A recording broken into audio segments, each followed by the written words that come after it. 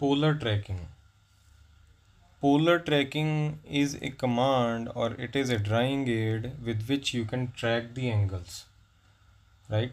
So which angles can be tracked? So you can just enter some angles which are required in the figure.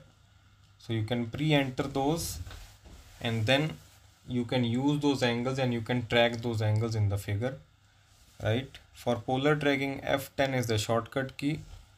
You can activate or deactivate it by pressing F10, right? So you can see, or this is the option for polar tracking. So you can just click over here to activate or deactivate it.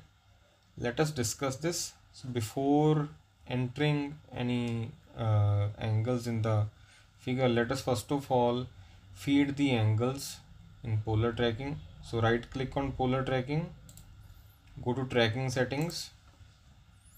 So here you can enter the angles in two forms. One is the increment angle.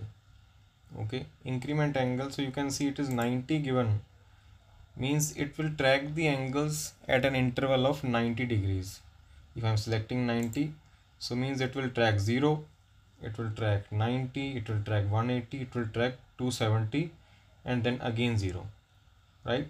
So if you want to track some additional angles, okay, so you click over here, then go to new. Let us suppose I want to track 25 degree. I want to track 78 degree. I want to track 137 degree. I want to track 276 degree. I want to track 329 degree, right? So I'm just entering the random angles. So I click over here, okay. Now I'll go to line command. So when I activate line command, I'll click on the first point, select this as the first point. So click over here. So you can see this green colored dotted line, it is tracking 0 degree. It indicates that it is tracking 0 degree, right? So if I move further, let me just rotate this line in anti-clockwise direction. So it is tracking 25 degree. So this we had entered as an additional angle. Then it is tracking 78 degree. It is tracking 90 degree, right? It is tracking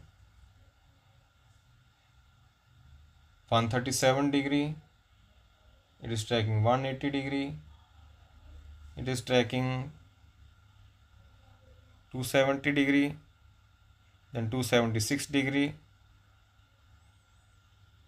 329 degree, and then again 360 or 0 degree. So right, so if you have requirement of drawing a number of angles in a figure, so you can pre-enter those angles in polar tracking, and then you can track those angles and draw the figure efficiently, right? So thank you very much.